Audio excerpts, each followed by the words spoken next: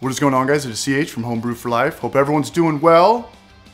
Today, I think it's Tuesday or Wednesday, we were talking about my dry hopping hack on the live stream last Wednesday, and I said I'd make a video for it, so that's what we're doing today. This is why we're here. Dry hopping is still as popular as it was when I first got into brewing. It's a little bit different now. There's better ways to do it. Back in the day, we'd have secondary and we'd open it up and expose it to a bunch of oxygen, and we would close the lid and let it sit for a few more days, maybe a week. Dry hopping is a great method for bitter pale ales, West Coast IPAs. We have not brewed an IPA in a long time, but that's all we used to do. And we would always dry hop. We would always dry hop to add aroma, and when we were doing hazies, it was a great way to create that turbidity, that haze effect. You can buy these new dry hopping items, but they're around $300, and the only problem with that is, who in the hell has $300? But shout out to all those brands, because they give me ideas on how to create Homebrew for Life videos. This is a short video. This is a really short video. No voiceover. You and me, we're just gonna bang it out right now. A lot of people do know the magnet dry hopping trick, but you might be skeptical.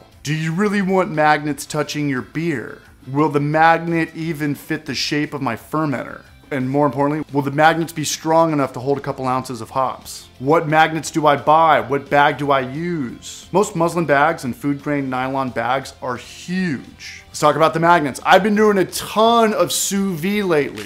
Ribeyes, filet mignon, short ribs, surstrumming. And I'm taking a big play out of the sous vide game. See, these magnets are wrapped in food grade silicone that are super strong. And at the end of the day, if it can touch my meat, it can touch my beer. And they do fit all my fermenter lids, my anvil bucket, my plastic buckets. You want to ferment in a corny keg? All we need is just to hold a couple ounces of hops. This is definitely a homebrew hack.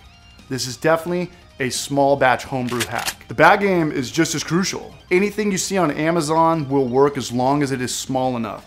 These right here, these are 7 by 10 inches. Sanitize the bag, squeeze the water out, throw your hops in there, just wrap it a couple times, tie it off, sit there and have fun, and set it and forget it. If you have a big bag and your hops are just sitting in your wort, that's not dry hopping. You want to dry hop 5 to 7 days after your brew day when fermentation is done or coming close to an end. I was worried about the anvil lid or any lid that wasn't flat because of the shape of the cone or the dome, but it actually works perfect and it gives you more room to have your hop bag tucked away up there. Flat bucket, you've only got, maybe a couple inches of space.